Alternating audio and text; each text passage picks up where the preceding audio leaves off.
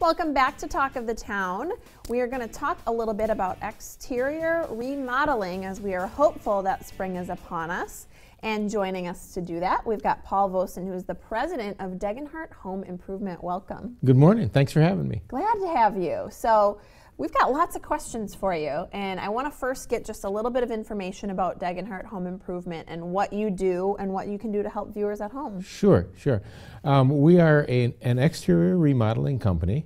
We've been in business since about 1978. The company was formed, and we have four main areas of focus, and that would be roofing, siding, windows, and decks. Okay, so you are going to help our homes look beautiful from the outside, function well, and along those lines, I've got some specific questions to ask you about some of these projects that we might be thinking about for our home. So let's talk a little bit about window replacement as Sure. one of the services that you provide. Now, talk to us about our ability to do that without going through a lead abatement process. What does that look like? Well, and actually the abatement is a little confusing. It's not really an abatement process, but the lead rules do apply to any remodel on a house that was built in pre-1978. So anything that was built before 1978 has to go through a lead process.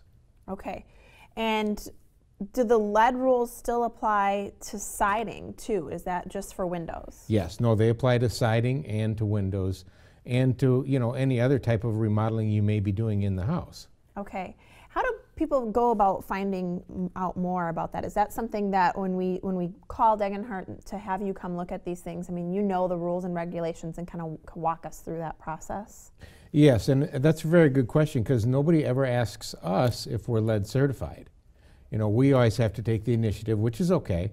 But the first thing I do is make people aware that if their house was built pre-78, that there are some, lead things that they're going to have to go through and some booklets that they're going to have to read. Okay, so there's a lot of information out there that consumers need to know when they're planning on doing projects to their home, but you come prepared to at least educate where they need to be educated and answer some of those questions as you have that certification.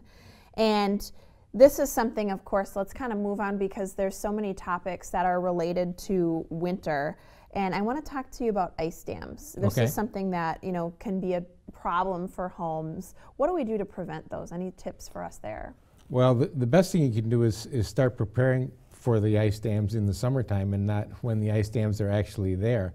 But there are some wonderful ice and water shield products on the market that are available today that can be installed on the roof to prevent those ice dams from leaking into the house.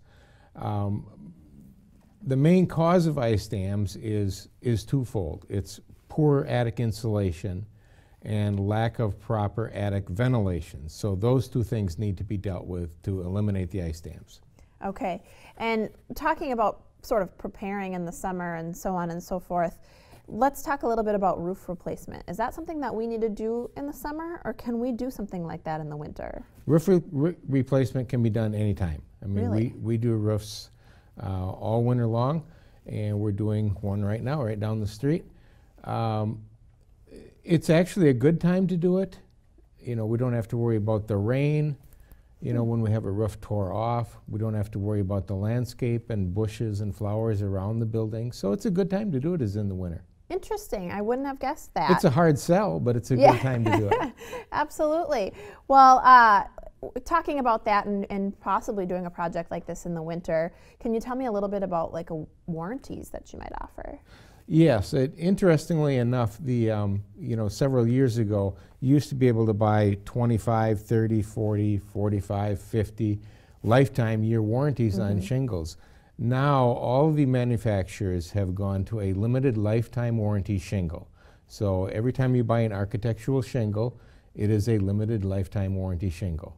Wow. Yeah, okay. It's really nice. Some great warranties and lots of great information for us in terms of what you can provide and some good tips for us. So plan a little bit ahead. Sometimes in the summer we need to start thinking about some of these winter issues, but we can get a new roof in the winter. I didn't know that. And, absolutely. You guys are certainly the experts in exterior remodeling, so we appreciate your expertise. I wish we had more time to ask you more questions, but thank you for the information that you provided us, and check them out, Degenhardt home improvement for all your exterior needs. Thanks again for having me. Thanks, Paul. We appreciate it.